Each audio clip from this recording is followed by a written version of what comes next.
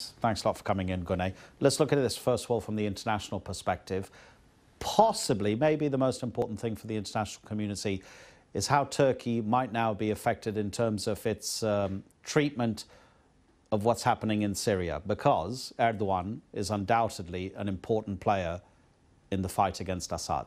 Exactly. We can safely assume that the government will be under, and Erdogan himself will be under more pressure from the parliamentary opposition on its policies, on his policies towards Syria. For example, the Kurdish party, Kurdish Turkish opposition party, getting into parliament would put more pressure on Erdogan on his policies regarding Islamist militants, because some Kurds in Turkey perceive that Turkey is happy to see Islamist militants, including IS, fighting against Kurds in Syria, and they want Turkey to extend some support for Kurds and clamp down on IS. We might see more pressure mounting on this. And also, Turkey has been through an election cycle in the last 1.5 years, and Turkish foreign policy most of the time has been hijacked by the domestic agenda. So when, for example, President Erdogan talks about Egypt and Muslim Brotherhood, he also talks about what's happening in Turkey and draws parallels between them. Now there won't be, if the election, this government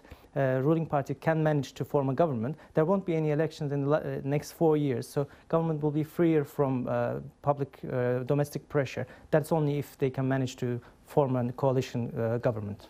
Just confirm one thing for me, though. The second largest party in parliament is actually not as anti-Assad as Erdogan. Is that correct? The Kurds may be, but that second party. That's correct. And they criticize Erdogan actually mostly for following your sectarian policies. This is how they perceive. They think Erdogan is playing to become the leader of Sunnis and using a Sunni discourse in the region. And Kurds as well are criticizing Erdogan on this. So there'll be the different pressures from the two different sides. Domestically, how easy do you think he's going to find it to form a coalition? Is he the kind of man who could even work in a coalition? Well, Erdogan is president, and according to the constitution, he's above the politics. But the party he founded is, I mean, the main opposition party has already ruled out any coalition with AK Party, and Kurds, the Kurdish Turkish opposition party, has ruled out coalition as well. There are only 4 parties in the parliament, and the only possibility is with ultra-nationalist Nationalist Action Party.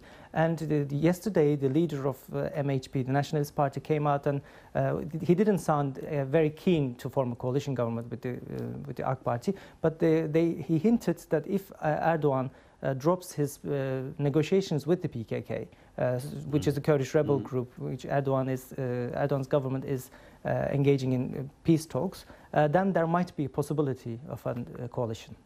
Yeah, interesting you said he's supposed to be above politics. Gunay, thank you very much indeed.